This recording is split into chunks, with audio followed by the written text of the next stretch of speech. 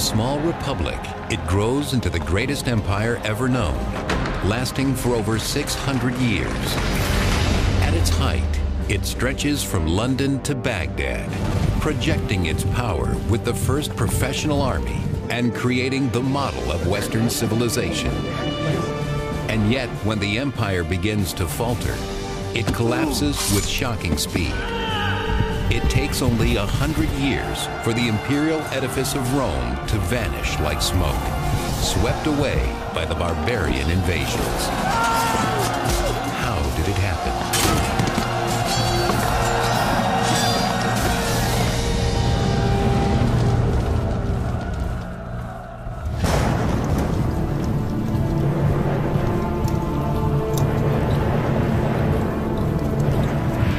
It is late in the 2nd century BC, 100 years before the crucifixion of Christ, a decade before the birth of Julius Caesar. Rome is facing a transition, one that will change its fundamental character forever. It comes at a time of conquest. Rome has come off 150 years of really successful foreign expansion. They've defeated Carthage, their great enemy across the Mediterranean Sea in Africa, and they've begun to expand to the north, and they've made big conquests that are hard to keep in Spain. But even as the Romans are carving out their place in the world through brutal conquest, the Republic faces a cataclysmic event that will eventually force the Romans to abandon the rule of the Senate for the absolute dictatorship of an emperor. It begins with the First Barbarian War. By 113 BC, Rome has become master of the entire Mediterranean basin, but with new lands come new enemies. The Romans know that there are more people farther away, especially to the north, and that these people are, if anything, even more formidable than the armies they've defeated before, and they're worried about those people coming into Italy. Beyond the borders of Roman civilization, the soldiers face an unfamiliar breed of warrior.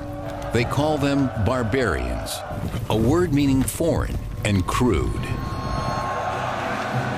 Anybody that didn't follow classical customs, speak classical languages, Latin or Greek, was considered to be very different, other, barbarian. And Rome simply regarded them as much less capable, much less civilized than themselves. Only the rugged alpine mountain range keeps the northern barbarians at bay. The Alps mountain chain at the top of Italy is like the cork in the bottle that keeps the bad guys away from the Roman point of view, and the Romans don't control that cork. And so they know that it could pop out at any time and the enemy could come pouring into Italy, or at least that's their fear.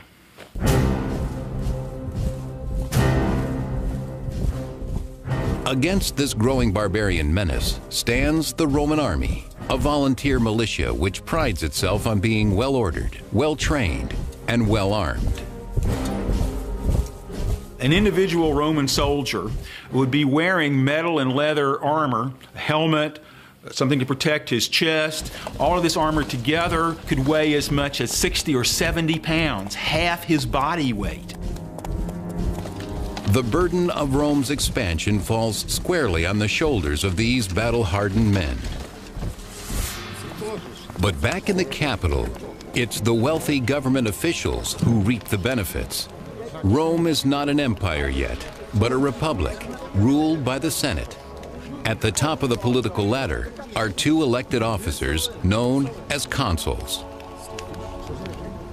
They were the highest civilian and military officials in Rome.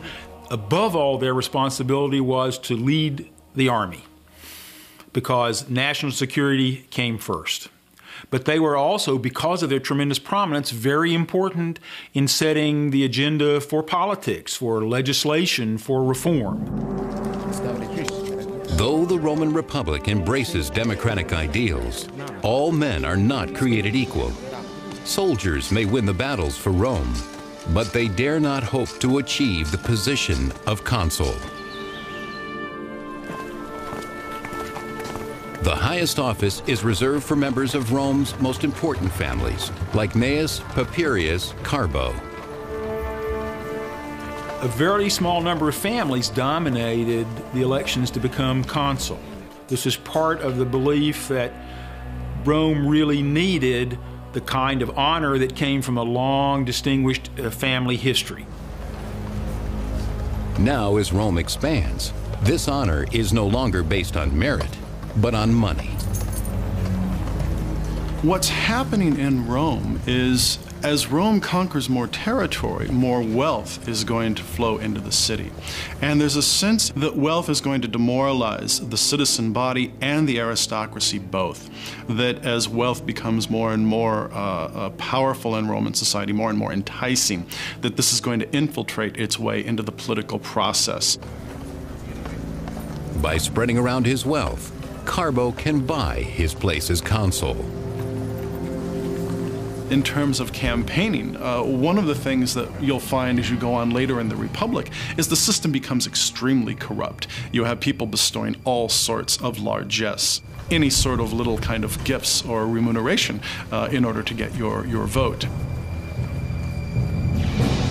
But in the north, a dangerous new tribe, the Cimbri, is on the move. From their home in northern Europe, they journey south toward Roman territory.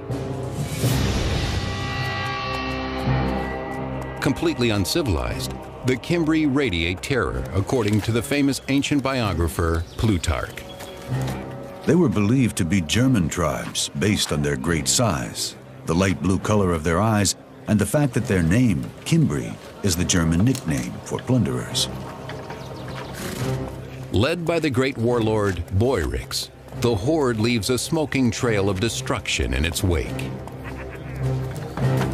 They were characteristic Iron Age peoples. We don't really know exactly what it is they were after. They may have been moving in order to attack and invade provinces that were becoming wealthy through trade with Rome. They may have simply been coming to seek their fortunes in what they perceived as a richer land near the Mediterranean. The Cimbri aren't the only ones lured by Rome's growing wealth. On the way south, two more barbarian tribes join them, the Teutones and Ambrones. The combined barbarian armies are heading straight for an alpine pass into Roman territory, guarded by the simple villagers of Noricum.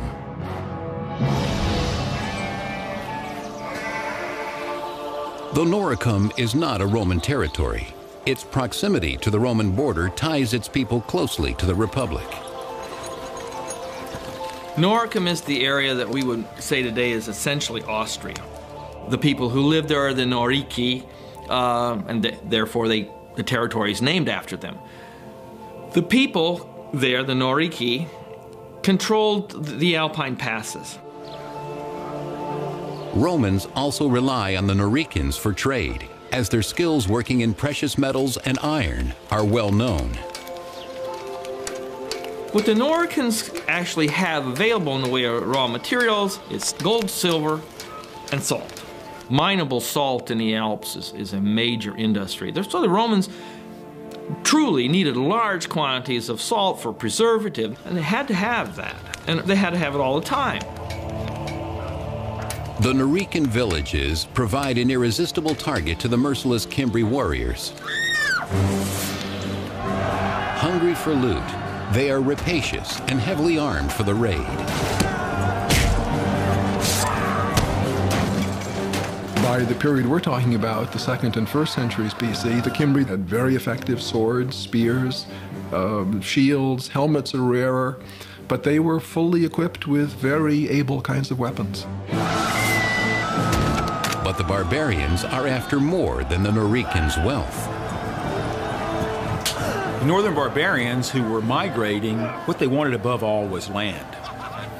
They weren't there to raid and leave, they wanted to live next to the Romans. The craftsmen of Noricum stand no chance against the warriors of the north.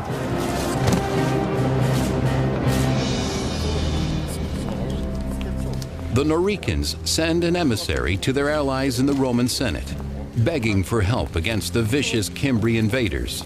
They seek out the aristocrat Carbo, whose politicking has finally paid off.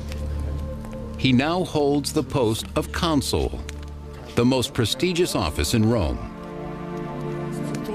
Carbo orders his aide to begin preparations for war. He has just 1 year to win the glory and riches that come from battle. We're talking about needing to show the qualities of leadership through a display of manliness. And a display of manliness meant success on the battlefield. Generals not only feathered the nest of themselves and their families, but of all their supporters. Carbo takes the challenge, leading his troops to Noricum. Despite an utter lack of experience in the ways of war, he is eager to prove that he is more than just a wealthy senator. He arrives in Noricum, backed by the men of the Roman army. After a century of victories, they exude confidence. The Cimbri claimed they didn't know that they were in territory that they shouldn't have been in. They sent ambassadors. The barbarians have never seen such a well-equipped and disciplined force. The warlord Boyrix tells Carbo his people only wish to return home peacefully. Carbo agrees to let them go. But there is little glory in a truce. The Roman general devises a plan to force the victory he so badly needs.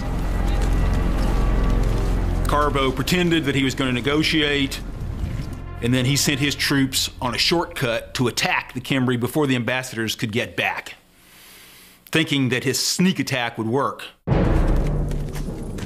Carbo's plan backfires. The Roman commander Carbo outfoxed this group called the Cimbri, but he did it in a way that smelled of disgrace. A few of the Cimbrian ambassadors survived to carry a tale of treachery back to the barbarian camp. Furious, the barbarians swear they will never leave until they exact bloody revenge. Classical biographer Plutarch. Their courage and daring were irresistible. They rushed into battle with the speed of a raging fire. Nothing could stand up to them.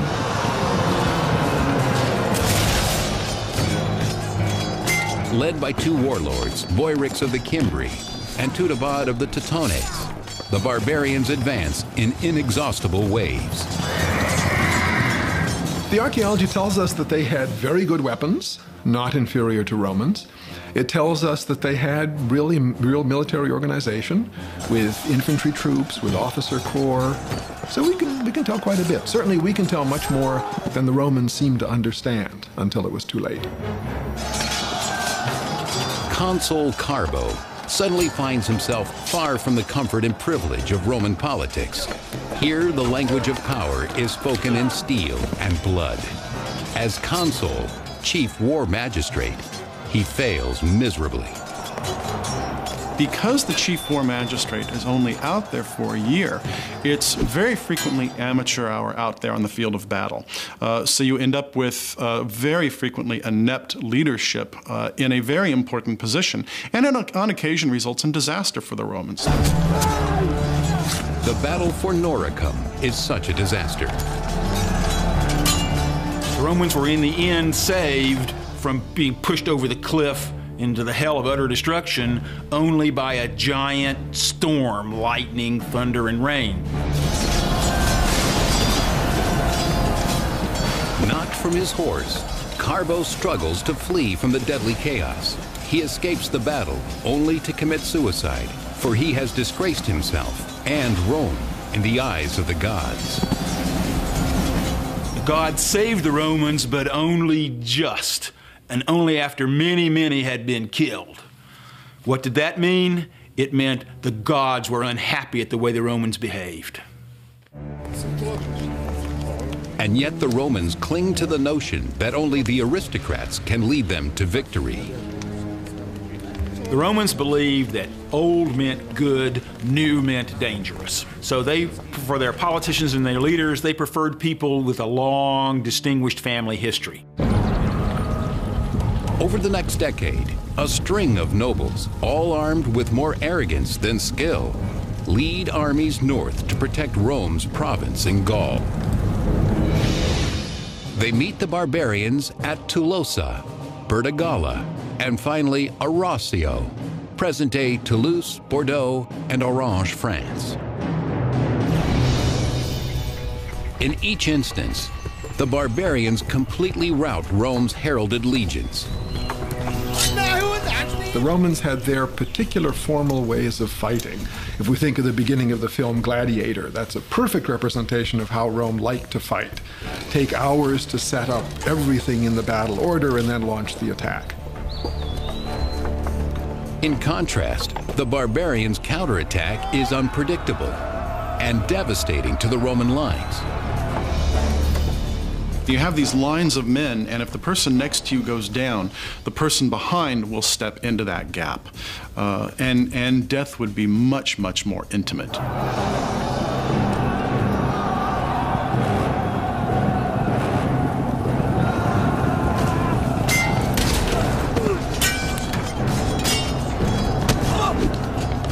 The death toll is staggering. At Arausio alone, 80,000 Romans are massacred in a single afternoon.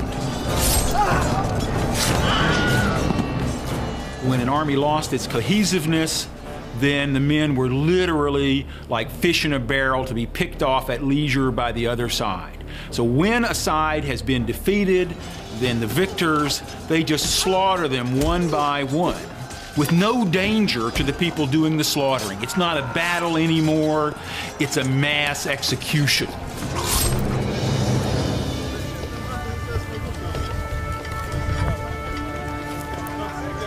By 105 BC, the Cimbri and their allies desire much more than Roman blood and booty.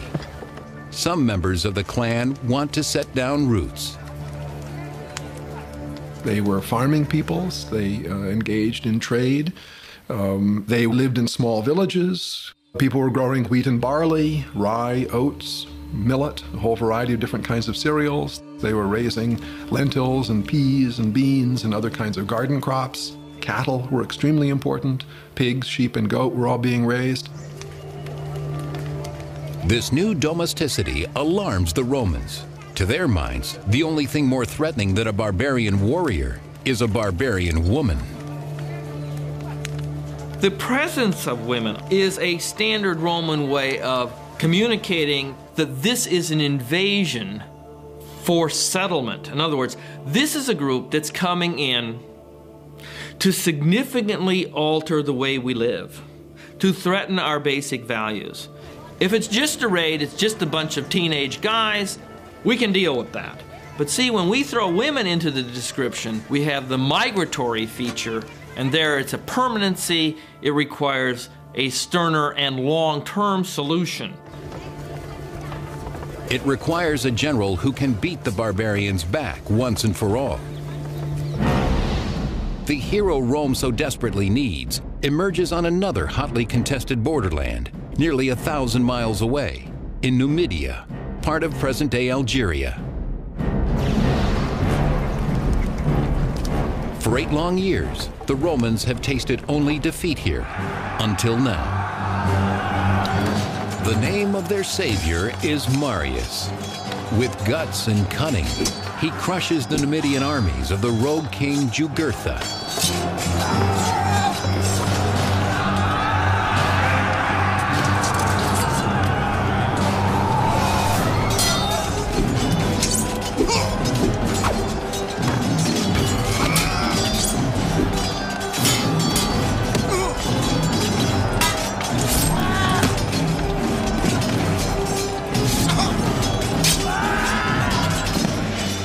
Rome needed great soldiers, and Marius was the greatest Rome had yet seen. both because he was a great commander. Marius could pick the right time and the right place for a battle, but also because he won his soldiers' loyalty and affection by getting down and digging ditches with them, by eating the same rough food, by being in better shape than even they were, and they were the best conditioned soldiers in the world. He comes by his common touch naturally, for Marius is no aristocrat. Still, he speaks of his humble background with pride. I cannot point to my ancestors, but I can show medals and other military honors, to say nothing of the scars on my body, all of them in front. These are my title of nobility. Now, as the northern barbarians close in, the Romans turn to Marius, their last and best hope. He's a proven military commander, and you don't want to fool around when you have Teutones and Cimbri who have defeated army after army. You really want to take care of the problem urgently, and so you want to send a capable leader out on the field. But even the great Marius cannot lead without men to follow him. Devastated by a decade of war, Rome faces critical troop shortages. If you have as many men lost to the German tribes in 113 and 109 and 107 and 106 and 105 as the Romans did, that's going to traumatize Roman society pretty severely. Despite a vigorous recruitment campaign, Marius cannot find enough qualified men, landholders who are willing to serve. To be in the Roman army in the High Republic, you had to have a property qualification. You had to be a person of means, and this causes some problems for the Roman army because there's a problem with manpower. Marius's solution is as simple as it is radical. He sends his recruiters out to seek soldiers among the landless poor. You don't have to be a property holder to be a Roman citizen, so why should you have to be a property owner to be a legionnaire? Many people wish to be soldiers. It's a good job, and it's probably an exciting job. Opportunities for booty, wine, women, and song, chance to see the world at government expense, etc. The same things that we see on our recruitment posters. Marius said anybody can be in the army. This then gave the Romans a much greater pool of men on which to draw to strengthen their legions, because in Roman society there were many, many, many more poor than there were middle class. The old guard judges recruits by their income. Marius judges his by their fighting potential. Stand up against a legionary, and you can stand up to the barbarians. By extending the search for legionnaires down into the proletariat, what that rather quickly does is it makes the ordinary soldier even more dependent upon the success of the commander. The general is expected to provide for his men and to provide for them as soon as he can, and to be generous. Lured by the promise of wealth, a new breed of Roman soldier marches to war. Marius pledges to give them all the tools and skills they need. I will teach you to strike down an enemy. Fear nothing but disgrace, to sleep on bare ground and work hard on an empty stomach. In 104 BC, Marius and his army set off for Gaul to meet the Cimbri. In a stroke of good fortune for the Romans, the barbarians choose that very moment to leave Gaul and raid Hispania instead. It is a tactical mistake that buys Marius valuable time. Marius molds his new army from the ground up. He not only hardens them to the rigors of a soldier's life, he makes them love it. Marius made lots of innovations in the army. For example, he gave each legion an eagle, a silver eagle as its standard. He trained his men to carry what they needed on campaign so they could move faster. But he weighed them down so much that they called themselves Marius's mules. Marius didn't need pack animals for his army to go on campaign. He already had his mules, and they only had 2 legs. But they were more effective. They were more flexible. And it's the flexibility of the legions that is enhanced by Marius's military reforms, including the standardization of equipment. Well-equipped and unified in spirit, Marius's mules are transformed but untested. 2 years pass with no sign of the barbarians. Still, the fear they inspire remains. Panicked, the Romans ignore their own ancient traditions about term limits and re-elect Marius consul, the chief magistrate of war. I think part of the problem is to deal with the threat from the north, you have to give Marius this extraordinary command where in 104, 103, 102, 101, 100, he's consul. Boom, boom, boom, boom, boom. At last, in 102 BC, the Phantom Menace becomes real. The Cimbri, Teutones, and Ambrones sweep out of the north and west on a collision course with Rome. Marius builds a fortress near Arausio. He sends another army to guard Noricum. For above all else, the Alpine passes into Italy must be protected. Within weeks, half of the horde, the Teutones and Ambrones, swarm around Marius's fort, a terrifying sight according to Plutarch. Their numbers appeared to be infinite. They were hideous to look at. Their speech and their shouting were unlike anything that anyone had ever heard before. And yet Marius forces his men to look and learn. Marius was a brilliant military man. He understood the life and the thoughts and the psychology of a soldier. What Marius gave to the Roman Republic was confidence that Romans could defeat the fiercest barbarians in the world. The fortress holds. The Teutones and Ambrones cannot pass. 150,000 strong, they head south, seeking another Alpine pass. The Romans pursue them at a distance, in no hurry to engage till the right time and place. For Marius has already picked out the perfect battlefield, where he will at last unleash the power of his unconventional army. He moves his troops from his fortress at Arausio to Aquae Sextiae, modern-day Aix-en-Provence, France. There, Marius orders his men to set up camp. He chooses his position carefully. The Roman camp is a singular military piece of machinery. It would preferably be on high ground in order to see any kind of enemy maneuvers. It's going to be laid out on a grid pattern. You're going to surround it with a deep ditch, and you're going to have a rampart dug heaped up above that ditch, what's known as an ager, and everyone would have their place. There is one more feature that most camps have, but this particular camp is lacking. Classical biographer Plutarch. Marius chose a place that was not very well supplied with water. They said he did this deliberately so as to encourage his soldiers to fight. When people complained they were thirsty, Marius pointed to a river running close by the barbarian camp. "There is some drinking water for you," he said, "but you have to pay for it with blood." On the banks of the Rhone River, settled side by side in two great camps, the Ambrones and Teutones have plenty of fresh drinking water. Confident that the Romans are no match for them, the Ambrones lose themselves in feasting and making merry. The Romans, especially the ordinary soldiers, were afraid of the northern barbarians, the ones from the farthest north, from the coldest climates. Tough climates made for tough men. They were much bigger than the Romans, they were much louder than the Romans, and from the Roman point of view, they were smelly.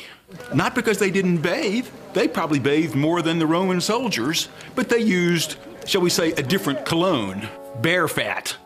The Romans were used to the scent of olive oil.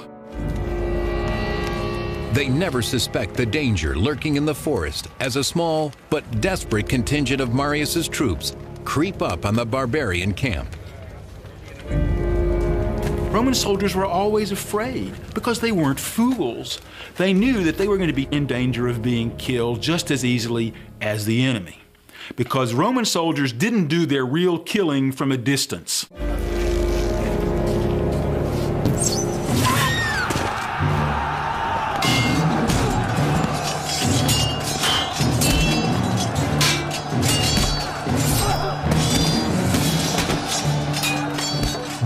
Marius's mules throw themselves into the skirmish, but the barbarians swiftly rally in overwhelming numbers. Just as defeat closes in on the Romans, Marius orders reinforcements into the fray. Re-energized, the Romans push the Ambrones back to their camp. There, the battle takes a strange turn, as Plutarch reports. The women came out armed with swords and axes and making the most horrible shrieking. They threw themselves into the thick of the fighting, and though their bodies were gashed and wounded, they endured it to the end with unbroken spirits. The barbarian women always came to the battlefield. Sometimes the women would pull the wagons up right behind the men so that they couldn't retreat from battle. They'd block them in. The women were so aware of their sense of honor and liberty that they thought death was better than retreat.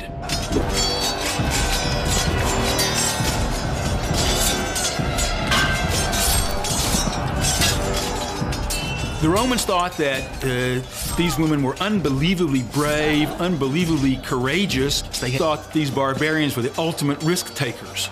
By bringing their family to the battlefield, they're putting everything on that one roll of the dice. We win or we die, and that means all of us, men, women, children, babies.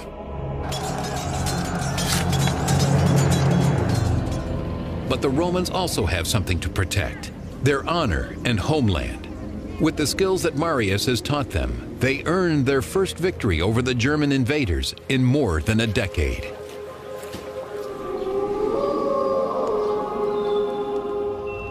Back at camp, Marius prepares for the revenge attack that will certainly be launched by Teutobod, king of the Teutones. In Aquae he faced a really difficult tactical situation. As usual, the enemy far outnumbered the Romans. But Marius, always able to choose the right time and the right place, carefully selected the terrain. He lays a trap with his trusted captain, Claudius Marcellus. Marius sends Marcellus with 3,000 men into the woods behind the Teutonus camp. He instructs them to lay low until the fighting begins. The barbarians, spoiling for vengeance, charge up the hill to the Roman camp, just as Marius has planned. They meet a wall of swords, according to Plutarch. Marius himself fought in the front rank, putting into practice the orders he'd given his soldiers.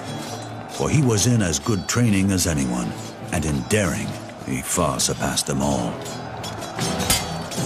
This battle was a real test of Marius's philosophy in creating his mules that were strong enough to stand up with all of their armor and to stay in position and to hold their discipline even when the enemy was yelling and charging with a fantastic fierceness.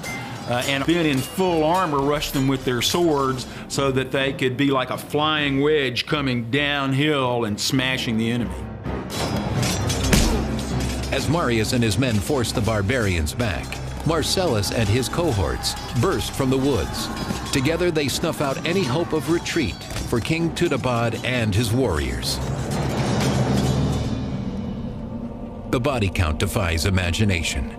The Romans slaughter more than 100,000 Teutones. The rest they take as slaves, spoils of war that will make Marius's mules and all of his supporters rich. His patronage is not just to the soldiers. He is very generous to all Romans of all ranks. Marius, by monopolizing power at the very top, in reality becomes the patron of even members of the senatorial class. Swept up by the barbarian fever, the Romans once again elect Marius to Rome's most important office. He will serve as consul for an unprecedented 5th term. There was such an immense fear that the barbarians would come pouring in through the gateway of the Alps, which the Romans didn't control, and lay waste to Italy and sack Rome. Politics has to take the hindmost. For Rome is not out of danger. Marius has only crushed half of the barbarian horde. The Cimbri, the most fearsome barbarians of all, are still on the loose.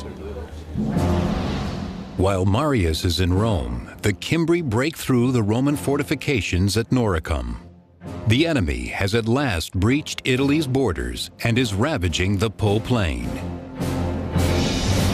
Clearly, only one man has the courage and cunning to meet this new crisis: Consul Marius. From Rome, Marius rushes north to the Po Plain, vowing to eliminate the barbarians once and for all. When Marius arrives in the Roman camp, the Cimbri send him an envoy. They come not to attack, but to make demands. The Cimbri come to him and say, "We want land. That's what we want. We don't want to fight. We want land just like the land you gave our neighboring tribe there across the mountains in France."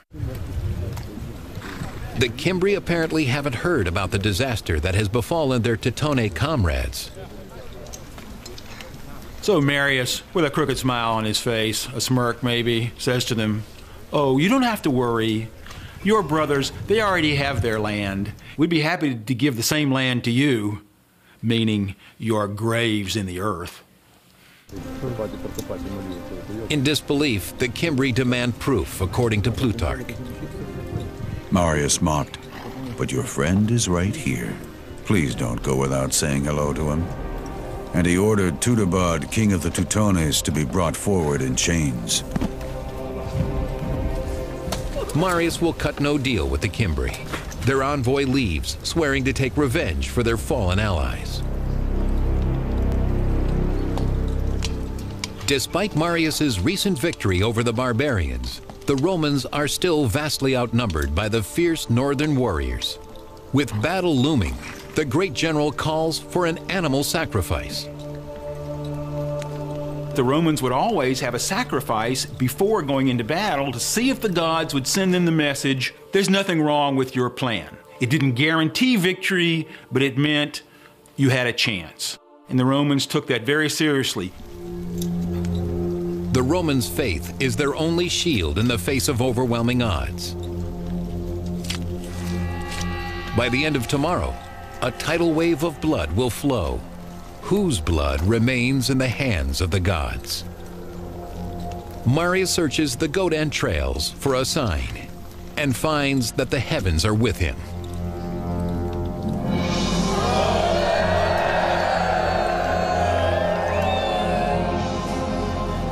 In 101 BC, all Rome holds its breath as two mortal enemies meet outside the hamlet of Vercelli, Italy. 15,000 strong, the Cimbri cavalry rides onto the field of battle. Right behind them come the fearsome infantry, like a cloud of locusts on the move. As the Roman line is set, Marius makes a final appeal to the gods. Classical biographer Plutarch. Marius washed his hands and, lifting them up to heaven, vowed to make a sacrifice of 100 beasts should victory be his. Altogether, the Romans number a little more than 50,000 men.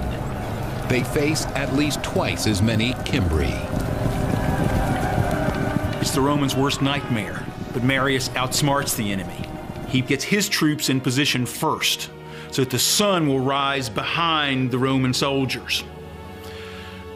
When the sun gets to its full power, it reflects off the Romans' shiny armor, and the barbarians think that the sky is on fire, like the gods have sent lightning bolts to help their enemies.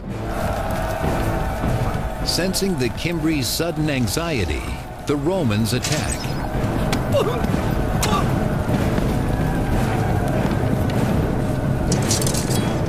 Romans do have slingers, they do have archers, but the foot infantry is the mainstay of the battle. You're going to get blood on you, you're going to hear the groans of the person you're killing, the person who's getting killed next to you.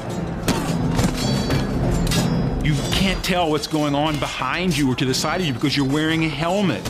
You can hardly hear and you can only see straight ahead. It required courage and dedication and overcoming your fear to an overwhelmingly amazing degree.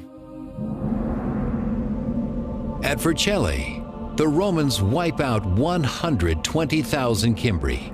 More importantly, they cast out the shadow of fear that has terrorized Rome for 13 years.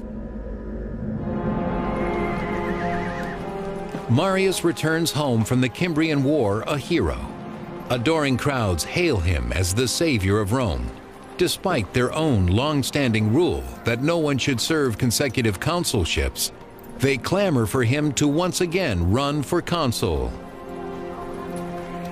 As Marius is doing this, he's moving little by little toward becoming, in the eyes of the people, a permanent head of this enterprise, so that we're approaching having an emperor. It is exactly what the aristocracy has worried about all along. Now that the barbarian danger has passed, many nobles are openly hostile to Marius. To stay in power, Marius must find support elsewhere. He seeks out corrupt politicians whose tools include bribery and murder. As a politician, Marius was not good at choosing who should be his allies. The battlefield of politics was one in which Marius was not decisive and wasn't insightful the way he was on the battlefield of javelins and swords. Jealous of other rising military stars, Marius orders the assassination of many of his rivals. Under Marius's leadership, violence, not debate, becomes the currency used to settle political differences. He has saved Rome, only to cut out the heart of the Republic. Yet Marius never loses the love of the people.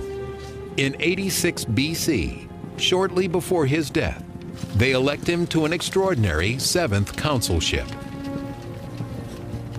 He left a legacy of power in the hands of the military. He left a legacy of popular support for one man in power. It's a hinge event because the balance of power will shift.